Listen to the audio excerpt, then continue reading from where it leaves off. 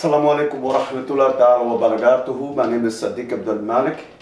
What I'm intending to do right now is to try to draw on the truth that people of opposite viewpoints can agree upon. I'm going to use the testimony of the scholars of Christianity that will make a case by their answers for the absolute truth of Al-Islam. Among the scholars of Christianity, distinguished professors, chairmen of departments, men who have achieved the highest scholastical accolades and who have written various books and who are well respected throughout the United States and in fact throughout the world. Men who are quite active in the endeavors that they pursue, and are men who are very, how should I put it, universally distinguished. The Quran says, in dealing with this, it says in Surah 41 verse 53, "We shall soon show them our signs in the universe and inside themselves, until it will become clear to them that it is the truth. Is it not sufficient as regards to your Lord that he is a witness over all things?" This is Surah 41 verse 53. In Surah 27 verse 76 it states, "Verily the Quran explains to the children of Israel most of the matters in which they disagree." I'm going to put that into great use right now, that divine truth of the Holy Quran, and I will now contact this professor, very distinguished, extremely distinguished professor who has gone throughout the world in his role as a professor, a lecturer, and a person who engages in debate as a person involved in Christian apologetics, and I will call him now. We've had a conversation before. It didn't start out too good at first, and then after a while, it leveled off to something very good and very respectful.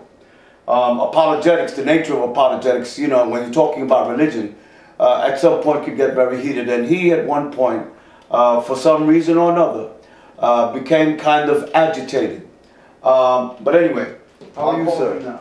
I'm doing okay. This is a person who has spoke to you one time before. I hope you remember, my name is Malik, and I hope what we talked about in the conversation that we had wasn't at all offensive to you or made you angry. That was not my intent. I just wanted to seek to learn by getting answers from a person like yourself who is very well accomplished in, you know, as far as scholarship goes. And so I, in no way, shape, or form, meant to in any way to be antagonistic towards you or to be a cause of anger for you. Well, I had a number of thoughts from that time, and my main thought was that, Malik, you really need to come back to Christ. So I'm calling you back to Christ, the one who is the true peace, the one who is the resurrection and the light. And I think you know that down deep, and if indeed he rose from the dead, then he verified that he was who he said he was. So you called me to Islam, I'm calling you back to Christ, the King of Kings and the Lord of Lords. Well, I'm happy that I guess you got the message that I left. I forgot what message I left that day that we talked, and so I guess it had to do with calling you to Islam, and I respect that. Both religions are two religions. They call people to mercenary in nature. And they call people to follow them. As Muslims, our proof and our basis of religion is that we establish the God upon whom all have established as God and upon whom all have submitted their will to. And we see Jesus Christ as being a great example of one who submitted his will to God. And my questions to you were based in establishing whether Jesus Christ showed in Old Testament verses, for instance, that he showed any autonomy or equality or any lack of accountability to God where he acted completely as an equal to God. And your response to me was what it was. I don't think that you had made that case. I don't think no Christian has ever made it, because it doesn't exist within the Old Testament, where the Messiah acts as an individual or as a person equal to God without accountability, who has the power to abrogate and or change law, and who acts completely autonomous without any accountability to God. The Old Testament record, the Old Testament record begins to speak to the ears. But I have one question for you, and I have to go, because I make this call just as an to kind of apologize and to hopefully continue this dialogue. And so the question I have, if you can answer it, is this: can you give me any information? Yes, sir. That I have the final word. Sure. I'll do that. My wife says that I don't do that with anybody, but I'll do that with you. I give you my word. And here it is. Here's the question. Is there any place that you can get me a secular information, because I don't see this within the Bible, any information that states outside of the Bible biblical record where there is a recorded historical document and or statement that states that the firstborn of Israel, that's stated in the Bible, the killing of the firstborn of Israel by Herod the Great, that this was documented either by Roman sources, by Greek sources, by Persian sources, or by Jewish sources, that actually in fact happened? And secondly, is there, if you can give to me, any proof of any secular writing outside of the Bible that states that on the day that Jesus Christ was crucified, that they in fact witnessed an eclipse of the sun, an earthquake, the dead coming out of the ground, and the sick being miraculously cured? I'm asking for any secular, but on the second one, what I'm saying on the second one is that you know about earthquakes and eclipses of the sun. These are things that have a certain science to them, where they are felt and identified, and where they are shared by a group of people throughout a range of distance. An earthquake and a eclipse of the sun. Now, both these things are considered back in the old days, in the ancient days, as acts of God, and many of them were recorded. In fact, way before Christianity, the Chinese were recording earthquakes. So I'm asking if you can give me any secular information testifying to those two things. Hold on a minute. Okay. I have somebody walking by my door. Yeah, I know you're a person. You're busy. You got to be busy. Yeah. There are some secular authors that talk about Christ in a number of ways and testify to various things that you're talking about. And there is one of that time who mentions the earthquakes and the phenomena. But in that same vein, when you look at ancient history and you compare that with Islam 600 years later in the full light of history, so to speak, you don't have anything that marks Muhammad until 691 AD written down in Arabic. So if you're going to ask me about ancient documents, there are far better sources that testify to the existence of Jesus Christ and the crucifixion of Christ in the first century of that time period than there would be in the first 150 years of Muhammad, because you don't have anything even biographical until Ibn Ishaq, who died in 767, and his works are not even around until you get to Ibn Hisham in 820. So you're looking at 820 for the first biographical information of Muhammad.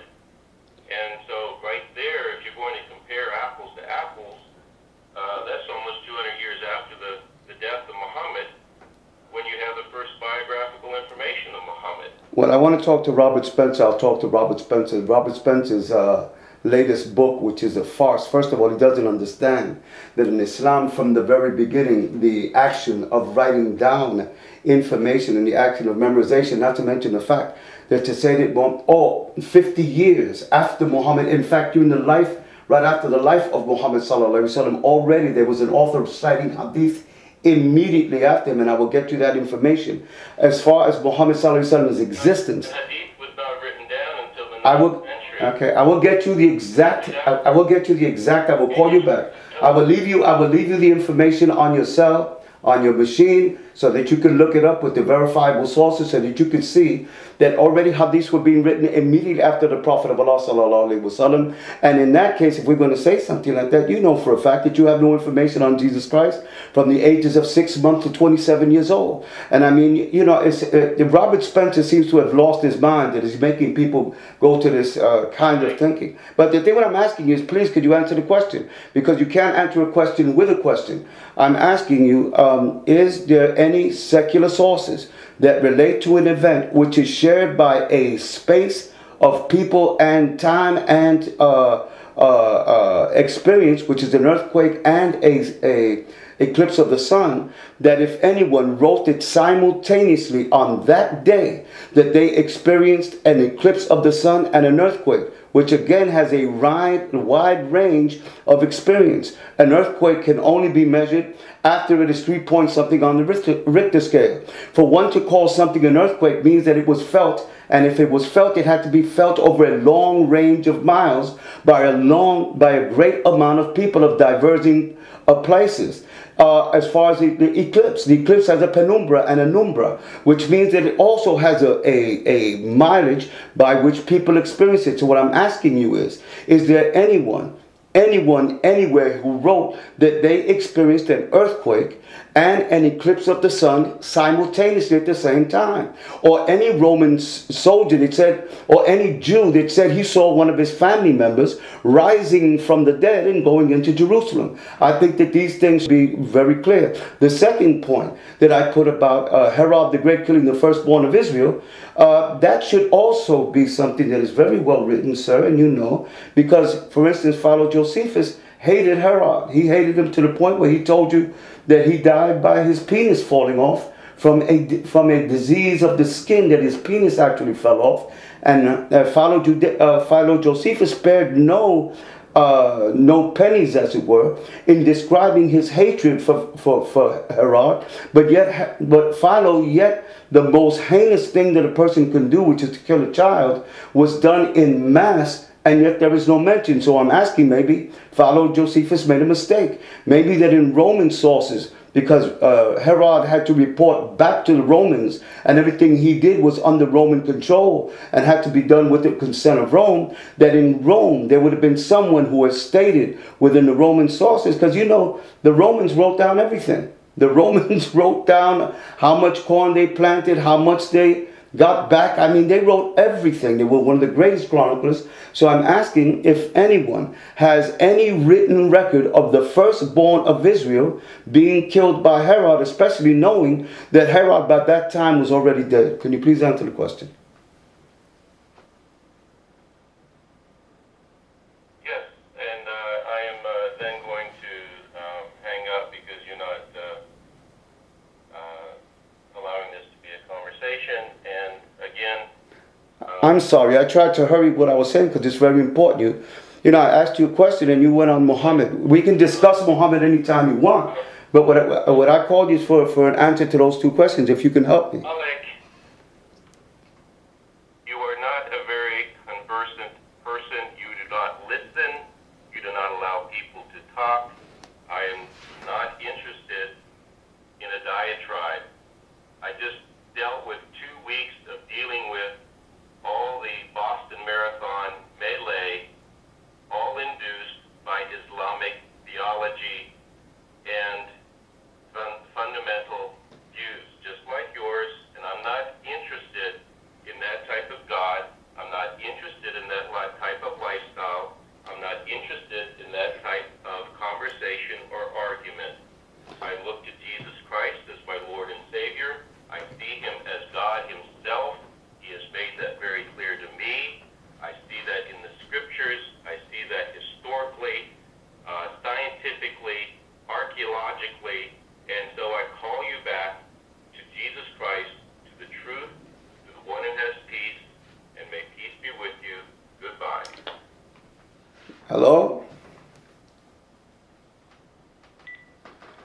What you see there, this is a man by the name of Janosek. This is Janosek. I'm going to give you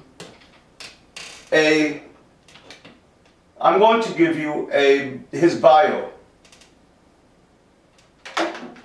Professor Janosek. Dr. Janosek's interest includes academics ranges from science apologetics. He taught biology for over 20 years, to apologist, to Islam. Let me read it again. Dr. Janosek's interest in academics range from science apologetics. He taught biology for 20 years, to apologetics, to Islam. M.A. in Muslim Studies, Ph.D. on John of Damascus, and his writings on Islam, to church historical theology. As the Director of Islamic Studies, Dr. Janosek's desire to develop materials and provide instruction that will encourage students to learn more about Islam so that they can minister more effectively to Muslims. As Director of Online Education Program, Dr. Janosek seeks to provide a quality online program that will extend to his unique teachings at CES to the rest of the world. In over 20 years of teaching university students, Dr. Janosek's desires have been to challenge the students to think critically of themselves and to the material that they are studying so that they might show themselves approved of the Lord. In other words, if his students are not more excited about God and his creation after they have taken his classes, then he feels that he has failed. Whether he is teaching them biology or theology, he wants to challenge them to think God's thoughts in their pursuit of his truth. He also wants them to understand that the subject matter as accurately and proficiently as they can. That means to understand the subject matter, that they will be able to assess the world around them and make decisions, that they will be able to assess the world around them. Therefore, in his own teachings, he seeks to, through his research, accurate in his summations and God-honoring in his words. In addition, since he is known as the tech teacher, he seeks to utilize all 21st century technology in his teachings so that the students are ready and able to minister in technology-loaded world they are in today. Education, all over the place. He's written books, articles. I mean, he's a wide range, academic experience. Associate Professor, Southern Evangelical Seminary, Director of Online Education, Director of Islamic Studies, Instructional Designer for Online Programs, Interim Director of Online Development, Faculty Technology Specialist, Director of Educational Technology, Teacher, Ben Lippen School, Director of Academic Developmental Center, Teacher, Norfolk Christian Schools, English teacher, conference papers by the truckload. This is a professor that had absolutely no answers. You saw how I was. He was not answering the question. He began to try to attack Muhammad sallallahu alaihi wasallam. You cannot answer a question with a question. He made no point. In other words, he's saying, we do not have that information, but you do not have this about Muhammad, which is an incredible lie. Too long to go into. We have a body. We have a history. We have a family lineage that still survive today. But we have nothing of that when it concerns Jesus Christ. So again, he could not answer any questions. And the first time I talked to him, it went the same way. He could not defend. Now he attacks Islam about being violent, about being a religion of violence. And he cites what happened in Boston, not knowing that the greatest violence ever committed on the face of the earth has been committed by Western Christian so-called civilization that, number one, invented anti-Semitism. Number two, invented terrorism. The very first second the Christians got on a ship and left Europe and traveled the world seeking for new lands, they committed terrorism from that very second on. From before that, the Greeks were committing terrorism. The Romans were committing terrorism. From ad infinitum, adding to Rome, into the church, the advent of the church into Rome, and the church taking hold in Christianity in Rome when it came the Holy Roman Empire, Christian Empire. From that very second, the church itself took charge in the name of Jesus Christ to commit atrocities throughout the world, extinguishing native and indigenous peoples and extinguishing them, calling them pagans and heathens and savages. This is the history. But this is where these type of people, and I'm going to call them back again. Yes, Professor Janicek, I really can't explain the way you are reacting. Hello. Okay. You know, you attack Islam. I look at your Bible. You say you're a scholar on Islam. You attack Islam. You answer my question with an attack on Islam. You call Muslims as being violent, a religion of violence. Surely, sir, if you compare your book to our book, it is not even close. And if you look at the history, I come from a people. I happen to be Puerto Rican. From part of me is Puerto Rico. My people on my mother's side, the Indians from the Caribbean, who are the Arawak, the Taino, and the Caribe Indians, are extinct. They were put into extinction by Christopher Columbus and the Christians that came from Europe, that summarily executed them and made them not to exist. And no, not one of them exists. The only place where their culture exists is in a place called, in Honduras, with a group of people called Garifuna, who maintain the language of the Arawak Indians, as they themselves, sir, they themselves were runaway slaves who were black in Honduras, called Garifuna, who mingled with those Indians running away from Christian oppression and murder, who then maintained their language, part of their language, while the people that it belonged to, the Arawaks and the Caribe and the Taino Indians, are extinct. I dare tell you, sir, that there has been no greater killer on the face of this planet than Western Christian so-called civilization, and you know it. If you were to compare Islam to Christianity historically and take out all the sources historically, you would see that it's not even close. And in fact, it is Western Christian so-called civilization that invented the concept of an industrial military elite, where money was actually made in droves and riches actually acquired through the sale and the exportations of weapons on the face of the earth. And indeed, the technology of weaponry has been advanced by Western Christian so-called civilization. Our own civilization here in the United States is the most violent civilization that this planet has ever known. We kill for the hell of it. While in Islam, in those countries that are going through what they're going through a revolution. They're going through a political crisis, which happened in the United States of America with the Revolutionary War, the Civil War, the Russian Revolution, the French Revolution, where social change had to come about through struggle, and then these nations came about. But we as Muslims don't kill for the hell of it as part of our everyday life, just for the thrill of it, and then cite the Constitution as a right to giving us as a vehicle by which we have the right to bear arms and lose the responsibility of why we kill. We don't have that in Islam. And in fact, we did not invent, sir, we did not invent sadomasochism. You did. If you can't make love to your wife peacefully, how could you call anybody violent? And I dare you to compare your book, the Bible, to the Quran. And I will say this, and I'll leave it with this. If you find any verse in the Quran that commands the killing of women and children and babies, I will leave Islam and become a Christian. I give you my word. So you will leave Islam if there is no injunction to kill women and children, and look at all the fatwas that have been issued. I said the Holy Quran. Give me one verse. The fatwas were related just what you call in the United States of America collateral damage.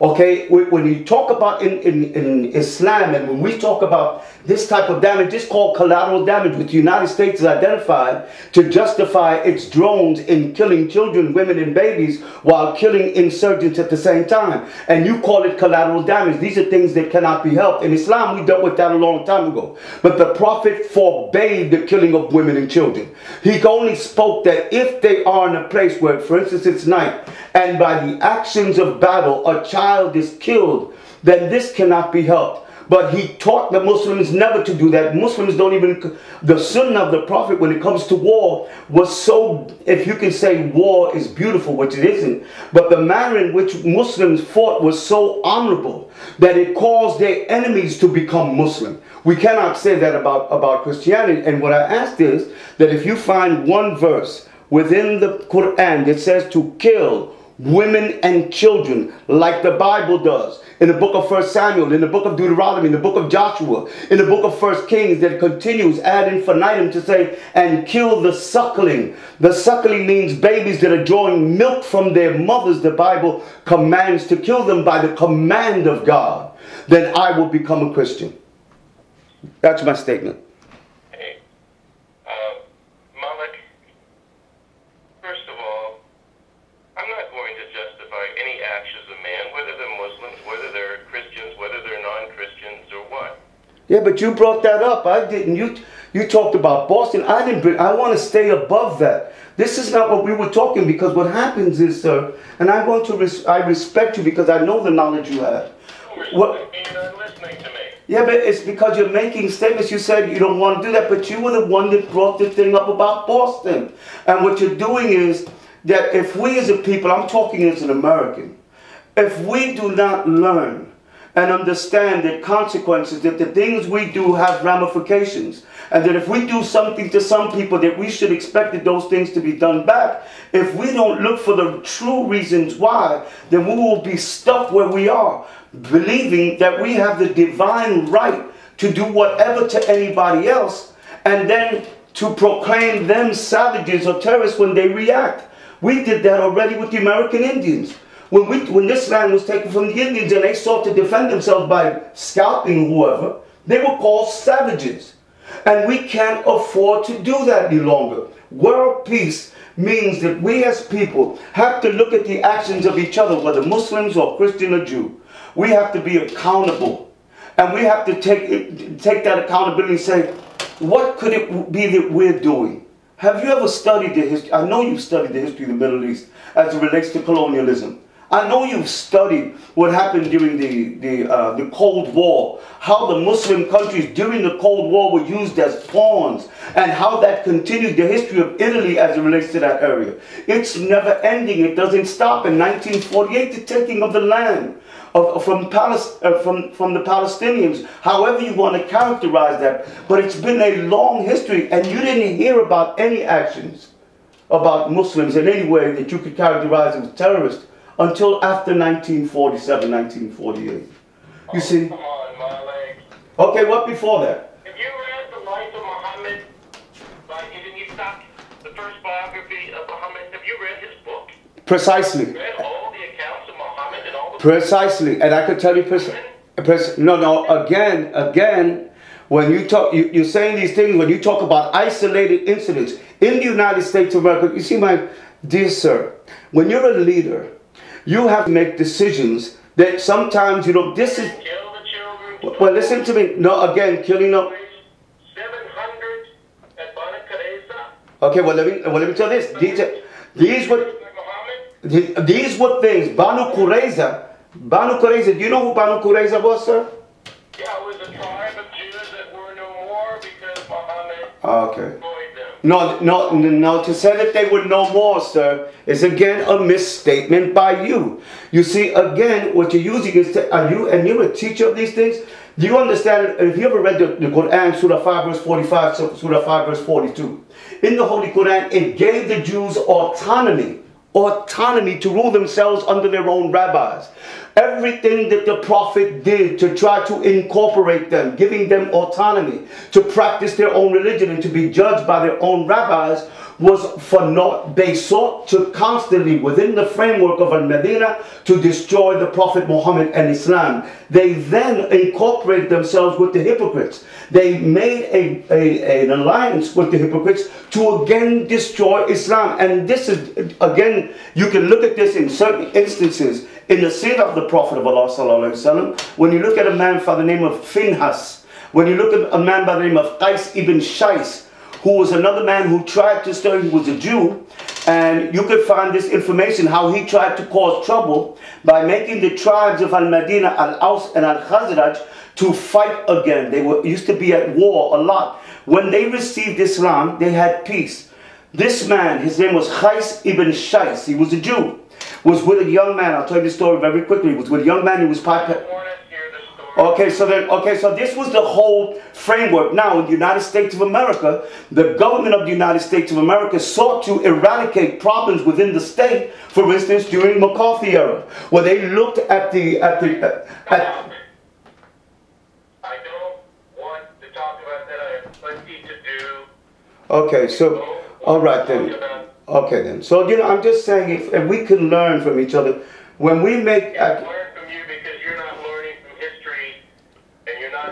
Learning from history.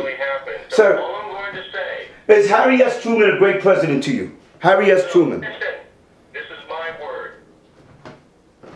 I don't ultimately care about what one man does to another.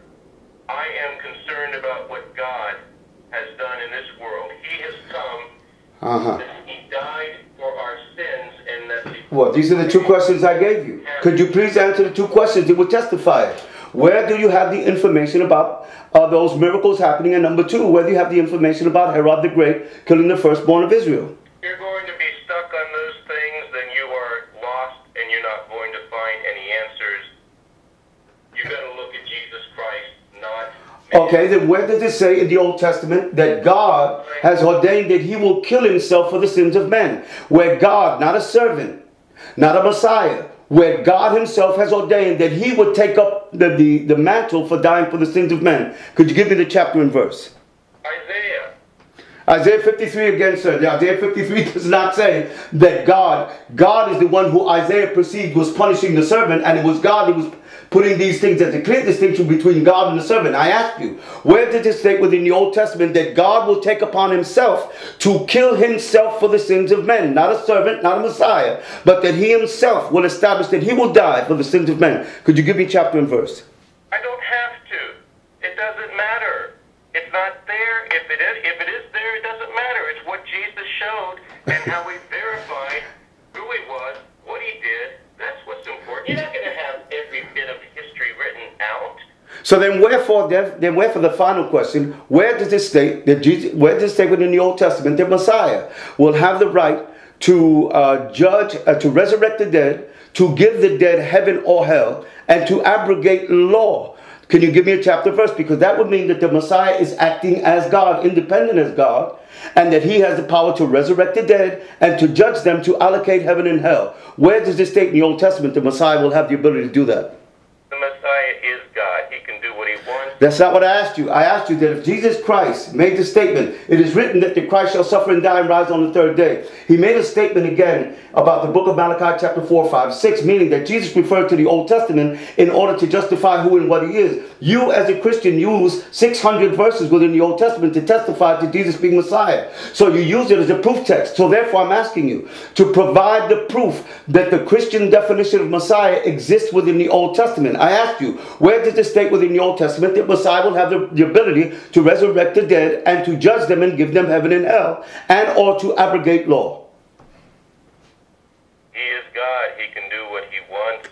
And just because you cannot find something written in the Old Testament does not mean that Jesus saying it in the New Testament and acting upon it and fulfilling what he says, that he said, I will be taken before the men. In 3 days I will rise from the dead. He raised himself. The Father raised him. And the Holy Spirit was involved as well. And that's what's important. You go back and you try to say, well, it's not, this is not there and that's not there. If that's going to be your religion and that's going to be your critique of Christianity, I'm sorry for you, but you're not going to find the truth that way. But you have no, I'm establishing what you self-claim as a Christian. That the foundations, that there's textual harmony between the Old and New Testament. That there in fact textual progression. I'm not looking for certain statements here and there. You can always find, I mean, I could find thousands and thousands of things, or come up with thousands of things against the Quran, against Muhammad. I'm just going to let history, you know, deal with that. And that is great. What I'm asking you, somewhere within, I don't ask for, listen, I'm not going to be unfair and ask you for a direct statement. You're being very... I'm asking you for an indirect statement or a suggestion within the Old Testament. Let's put it this way. Just a suggestion, just where it's suggested that the Messiah will be able to resurrect the dead and allot them heaven or hell. Just a suggestion. Do you have one? Not a direct statement. Just a suggestion, or any suggestion, just a suggestion, not direct, where it is stated that the Messiah will be able to act independently and autonomously of God, as God, without any accountability to God, where he will have the power to adjudicate and or change or abrogate law. I'm not asking for a direct statement. I'm asking for a suggestion anywhere within the Old Testament. My suggestion is this. Look at Christ and what he did. Because that's where the answer is. He said that I and the Father are one. He makes the only decision. If you're going to reject that, then you've rejected Christianity, and you're not going to understand how the Old Testament fits together. And I can't go. Okay, here's the final question. Final question. In the book of Matthew. In the book of Matthew. Looking at Christ, if you're going to... I believe in Christ, sir. I believe that he's the Messiah. I believe that he will come back. And that he will establish the kingdom of the God who sent and created him. And that in fact your Bible makes the same statement in the book of 1 Corinthians chapter 15, where Jesus Christ is subjected to God. That he in fact, in the Bible, the statement is that he will be subjected to God, where he says, "Oh my Lord, those that you gave me, I kept them in thy name. In fact, call them in front of me again, that I may proclaim that those that you gave me, I kept them in thy name." Jesus being subjected to the God who sent and created him. This is the statement of truth. It is you who have made a man of God. Jesus didn't, in fact, the church fathers, let me go to this. Book of Matthew. Does the devil suggest in book of Matthew chapter 4 in any shape form that Jesus Christ is God in his encounter with Jesus Christ in the book of Matthew chapter 4? Does he make any statement that makes complete divinity for Jesus Christ within that chapter? And does Jesus respond to him as divinity, as God? Do you have any opinion on that? Malik, look at what you're doing. You're saying this has to happen in order for this to be true. You can't do that. That's not scholarly. What is here? You have 2,000 years.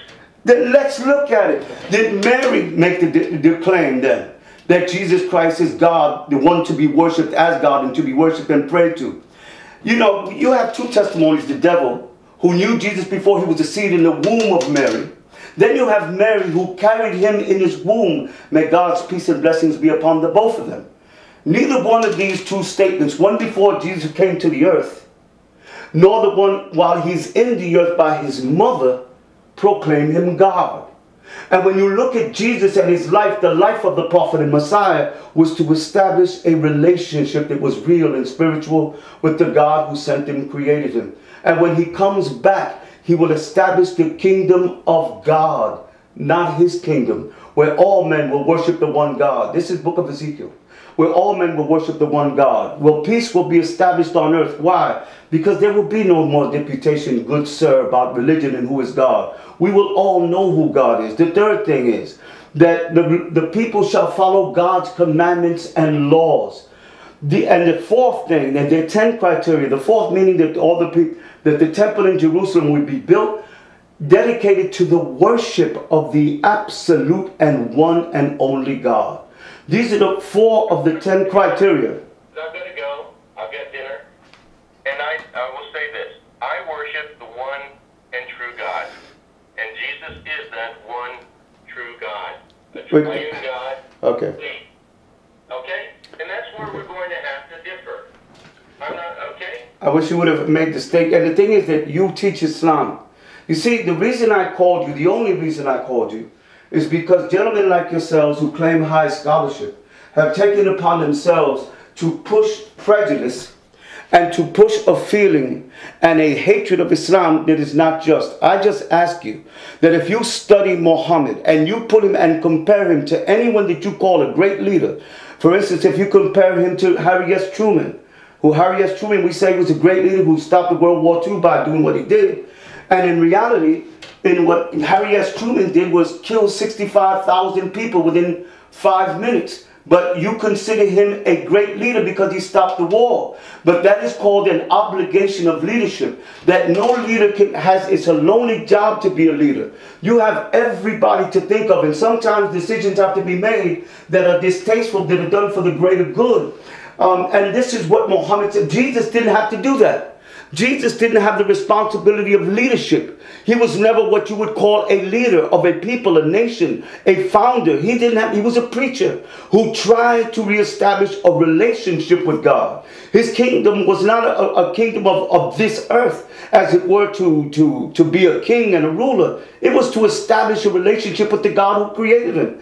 But Muhammad did that, plus founded a nation in the midst of the most horrible antagonism that can be faced, within and without. The hypocrites, the Jews, the Christians, the Romans, the Persians.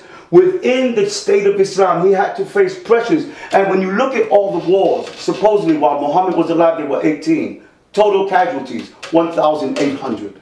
Total casualties. So, you know, when we look at that, let us be fair. If you want to criticize Muhammad you can do that. Why?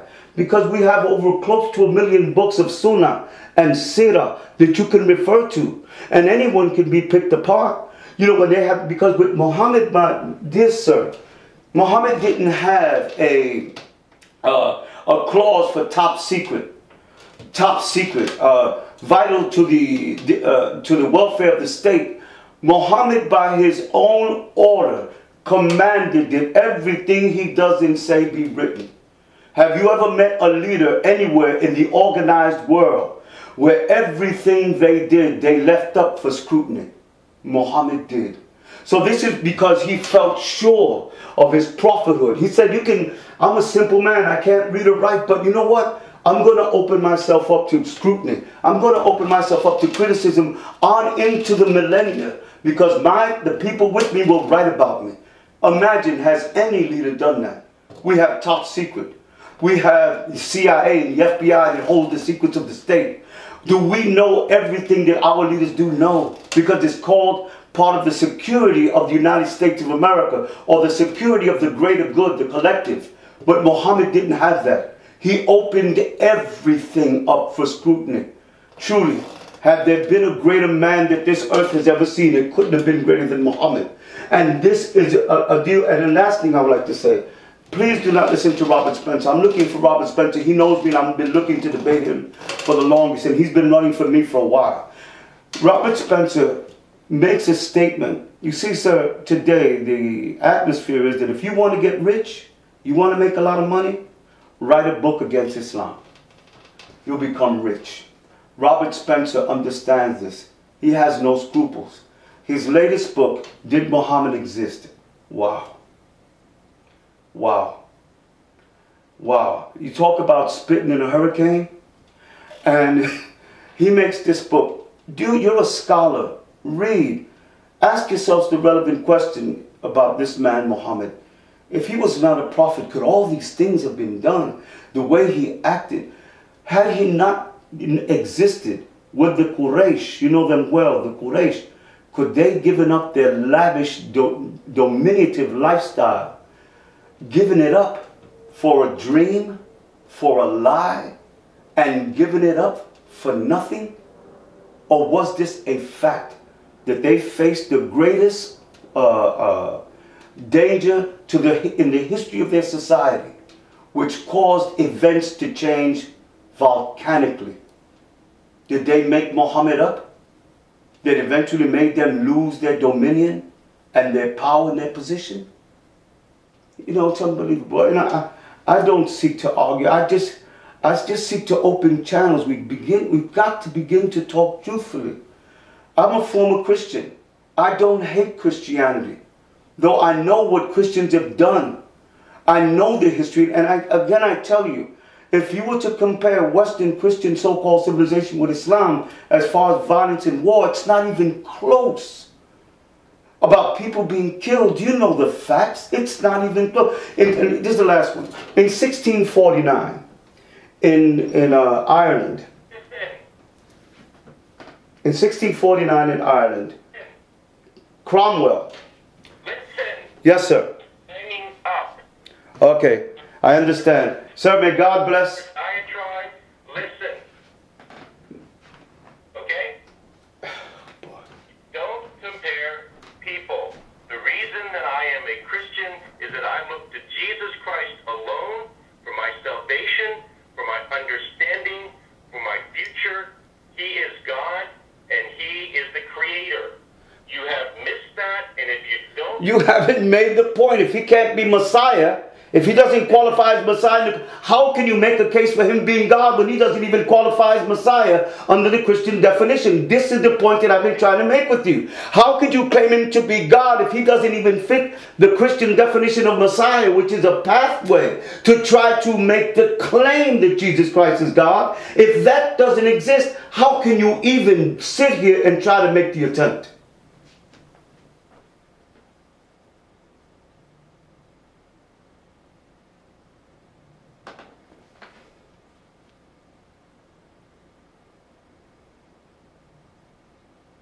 Hello. Hopefully, God willing, you will see the truth. Not one answer, only attack. Making a claim out of theology and belief rather than what is in the book. The Holy Quran says, "Am lakum sultanun mubin, fatu bi kitabikum in kuntum sadiqin." If you make a claim, then call your person of authority, your sultan, your teacher, your scholar, your professor. If you make a claim, call them and have them verify what you claim, says the Quran. It then says, "Fatu bi kitabikum in kuntum sadiqin." If you bring your scholar, your teacher, your professor, then also bring your book, your scripture, and prove the claims that you make through that which you call a divinely revealed book. I challenged him on those 2 points. He, being a scholar, being a professor, being a teacher of tremendous accolades, and a person who is well written many books and articles, and is seen as a leader within apologetics. And then I also implored him to utilize his Bible and to reference his Bible for the claims that he makes. On both occasions, he could not answer. You are witnesses in this video yourselves. You are witnesses yourselves. You heard, you saw, making claims about, for instance, the violence in Islam, what happened in Boston.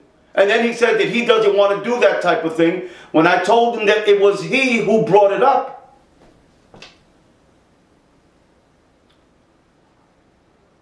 My Christian brothers and sisters, with your own eyes you see. The Christian definition of Messiah within the Old Testament, whom Jesus Christ refers to over and over and over again as a proof text, upon whom Christians today utilize as a proof text to say that Jesus met over 600 prophecies of that Old Testament, that this professor, scholar, writer, debater could not cite one proof text or come up with one answer, not one verse, not one text. But not only that, my beloved brothers and sisters, when he made the point that you can't ask for a certain statement directly in the Bible, that would be unfair. I said, yes, sir, it is. Then give me just a suggestion, something that suggests the point, something that even slightly implies it. He still could not answer. The Holy Quran says again, We will soon, in Surah 41 verse 53, we will soon show them our signs in the universe and inside themselves, until it becomes quite clear to them that it is the truth. Is it not sufficient as regards to your Lord that he is a witness over all things? Subhanallah, alhamdulillah, rabbil alameen. And here is my appeal. Think, look, see, and you will find God, as I did. Jesus was created and understood God. Moses the same, Isaac the same, Ishmael the same, Jonah the same, the Prophet Muhammad ibn Abdullah, Rasulullah sallallahu alaihi wasallam understood in that brotherhood of prophets that came with the very same message that God is absolutely one and the only one worthy of worship. For nothing that is created can be equal to God and or God. And in fact, that God cannot create another God equal to him. That may be the one thing that God cannot do. Because God will always be creator over the other God. No matter how powerful he is, he will still be creator while the other God is created. Nothing can be equal to God. Let me give you my concept of Trinity. Trinity was nothing more than the Christians of the early church trying to establish a chain of command. General, colonel, major. This is what it was. None of the early church fathers believed that Jesus Christ was God. Not a one of them. They established for the early church a chain of command. And that has a long history that I can't go into. But the thing is this. In the rules of men, there is a chain of command within the army and the armed forces. It exists with men. So a colonel can be elevated to a general. And if these two generals occupy the same space or the same theater of operations or the same base, and they're both equal, still one general will take command over the other general, even though they're equal. What determines that? That the other general has seniority over his opposing general, over his counterpart, the other general on that base. Let me say it again. That if two generals are together, the general with seniority becomes commander, with the other general being second in command, though they are equal in rank. So in reality, there is no equality in that system either. Unless both generals were at the same time. They graduate at the same time. Then it becomes a question of expertise and field of knowledge as to who takes over command of a certain base. So again, there will be a commander. But that is in the realm of men. In the spiritual realm, there is no such thing as an elevation or promotion to the position of God. Nothing. You cannot be promoted to become God. فَأَقْبَلُوا إِلَيْهِ يَذِفُونَ قَالَ أَتَعْبُدُونَ مَا تَنْحِتُونَ وَاللَّهُ خَلَقَكُمْ وَمَا تَعْمَلُونَ, says the Quran. Why do you worship that which you create with your own hands when I created you and that which you use to worship? How can you make this God? How can you make this God? Because it saves you from having your feet hit the dirty ground. Man made it.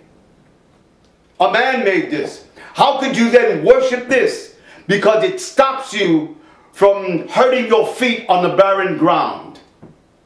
How can you worship this? You made it. By the same token, and you created this, by the way, by the same token, how can you elect a person to be God? How can you choose a person to be God? How can you promote a person to be God?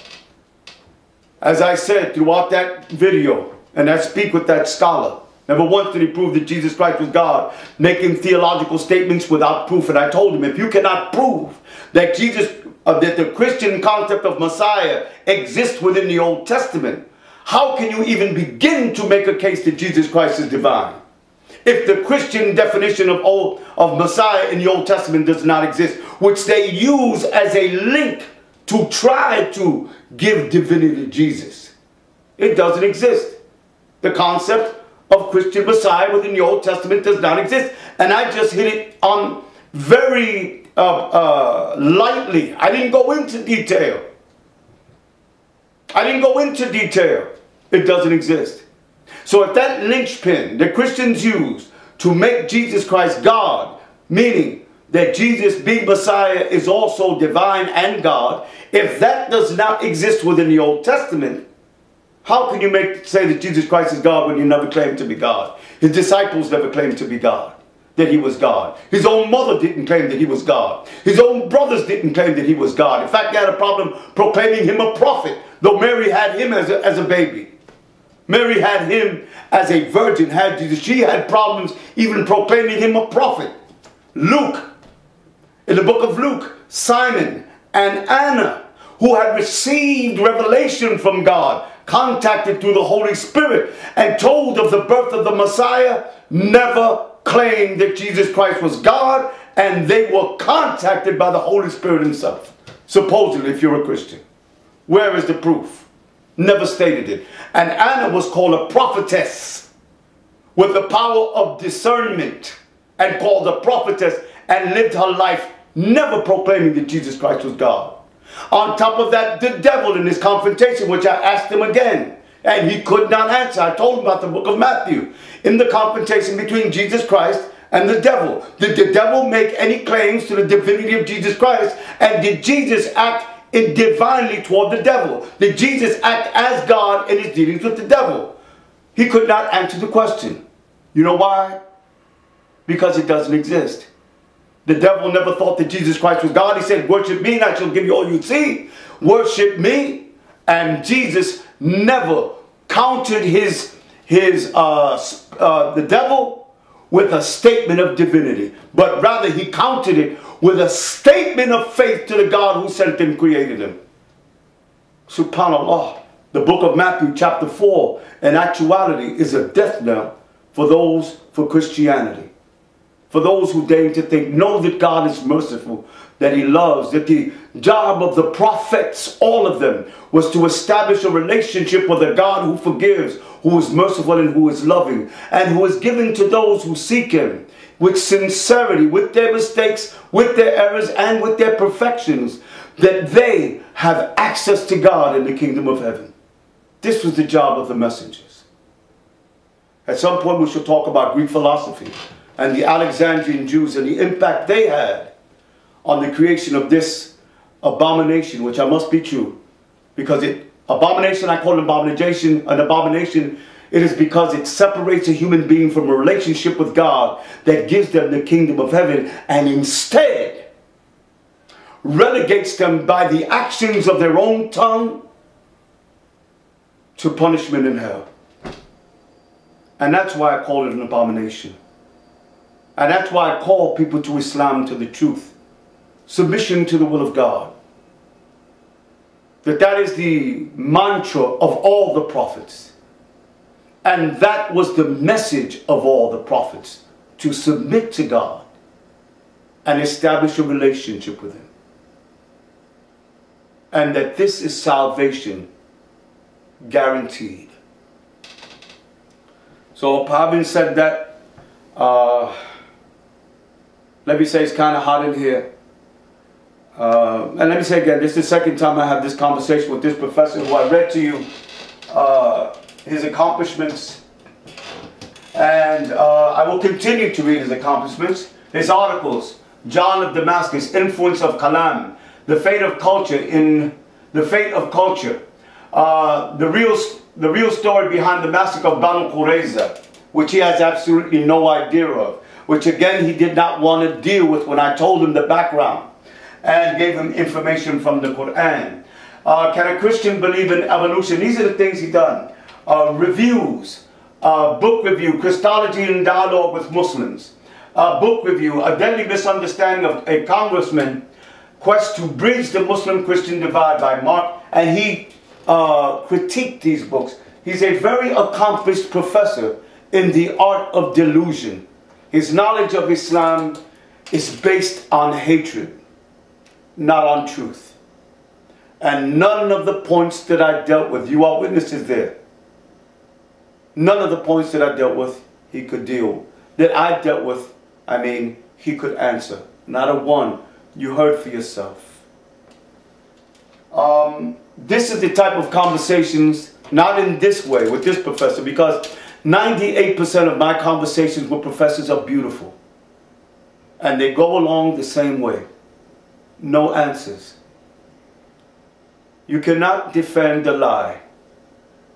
You can only delude yourself into believing that it is possible to defend a lie. And that's what these Christian scholars are about. You know, Pharaoh understood when he confronted Moses that the God of Moses was real, that the God of Moses was true, that the God of Moses was the only God to be worshipped, the power over all his dominion. But yet Pharaoh's biggest problem was recognizing God, was that he could not give up his position on this earth. He was Pharaoh. He was prayed to. He was worshipped. He was thought of as a god. People would bow when he walked by. They would not dare look upon him when he walked by. Imagine what that does to the ego.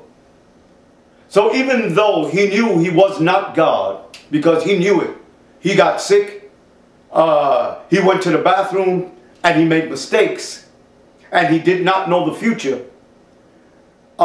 Even though he knew he was not God, and that the God of Moses was God, he could not leave his earthly position.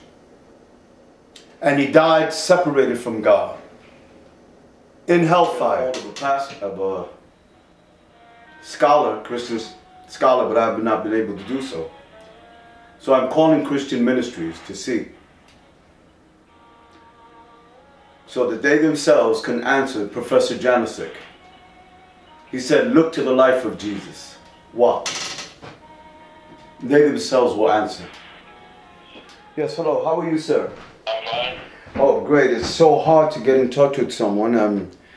I just took a shot in calling your college, and I'm so very happy that you picked up the phone. Okay. Okay, so are you a New Testament professor? I am just about anything you want to be here. Okay, jack of all trades. Yes. Okay, great then. So I just want to ask a question, and please forgive me if the question sounds kind of ignorant, but it's something I've been pondering as I've been reading the Bible, and I'm hoping that you can help me. And the question is this, so please forgive me if it sounds ignorant. Can you direct me to any verse, now that I have a Bible in front of me, any verse that I can go to that bespeaks in the New Testament that Jesus Christ or the Messiah will act independently or autonomously from God, you know, without any accountability to God, as God, with the power to abrogate or change law? Can you give me any verse that I... There's no verse in the Bible with that. Not in the New Testament either? No. The only time that the separation from God and Jesus Christ is when he was on the cross. The only time of separation between God and Jesus was when he was on the cross. That's it. Can you explain that to me, please? I'm sorry, I didn't understand that. When Jesus was on the cross, he became sin for man from the time of Adam to the last Adam. And when he did that, God could not look upon him. That's the reason he cried out from the cross, my God, why hast thou forsaken me? Mm-hmm. And that's the only time that he's ever been without God. Okay, so that's the only time that he's ever been without God. Yes. So then, therefore, is the position, that's why I was asking. As we know that the Messiah is God, so is that right or wrong? Or? He said, I and my Father are one. Okay, so therefore... Except they are separate entities. Okay, separate entities, but they are one. Father, God the Son, and God the Holy Spirit. Okay. Being one. Okay, one. So is there anywhere then, so there, nowhere then being one, and Jesus Christ said, you know, all authority is given unto me. As I see the Father do, I do. What I do not do of myself. So Jesus Christ then has a litany of saying that he was taught, is there any then, in no verse that you could tell me then where he acts independently of God, autonomous from God, without any accountability to God, and where he can abrogate or change law on his own? No, as I said a moment ago, at no time was Jesus ever without God in his relationship. So he did not act on his own. Okay, every great. time he would pray to the Heavenly Father, Okay. and he taught his disciples to do the same. So when they question him, he tells them, "I and my Father are one." You want to see God, look upon me, and that's it. But as far as changing laws or anything like that, no, he did not do it. Or acting independently from God without accountability? No. Okay, thank you very much, sir. Thank you so very much. That's a professor from Bethany Bible College in Alabama. I didn't get his name, but he's from Bethany Bible College and Theological Seminary in Alabama. That's testimony number one to answer Janostek. Okay?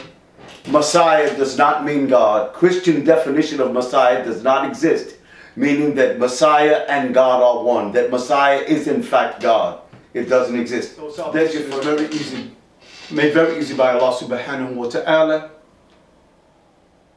As he expresses that salvation in his communication and instruction to his prophets, which then relay that to us. Truly a merciful God. And all he requires is that you believe. And the requirement of belief is not for his benefit, but for ours. A win-win-win situation. Subhanallah, the mercy of Allah subhanahu wa ta'ala. All the questions that I asked this professor, I think there were about 4 to 6 of them in total, of which none he answered, which I applied to the Old Testament, could also have been applied to the New Testament. And in that context, they would have not been able to be answered either. He said, look to the life of Jesus and what he did. Because he could not answer the questions from the Old Testament. So he said, look to the life of Jesus. Well, the life of Jesus bespoke the opposite of what he believes. The life of Jesus bespoke servitude and submission to God, accountability to God, seeking God, dependency upon God, understanding that his position as Messiah was an allocated and given position by the Creator. Not one that was innate with him, but one rather that was given to him with all the accompanying tools that he would need in order to accomplish his mission. All completely accountable and in a state of submission and dependency upon God. So either way, Old and New Testament, I kind of felt sorry for him. I really did, especially when he mentioned and he said, I and the Father one. If you notice in the video, I shrugged and said, I couldn't believe that that would come from a scholar. So anyway, having said that, all praise is due to Allah subhanahu wa ta'ala. Let me leave you with a question to ponder. If God intended himself, God Almighty, the creator of existence, intended to kill himself for the sins of men, then where did he make a provision within the laws of sacrifice for that possibility? Where did he make it a stipulation to meet that possibility? Where did he put within the law a part of the law that can be interpreted to meet the possibility of God killing himself for the sins of men? Remember, sacrifice requires the shedding of blood. And through the blood, the giving up of life. As the Bible states, I believe in the book of Leviticus chapter 17, it says, for the life of the flesh is in the blood. The sacrifice is a giving up of life, the shedding of blood. God does not give up his immortality, nor can he shed blood. And in order for the sacrifice to be legit under God's law, he, God, must die and give up his immortality. So then where within the law does God make a provision or a stipulation to deal with that possibility? Where? I call you to Islam.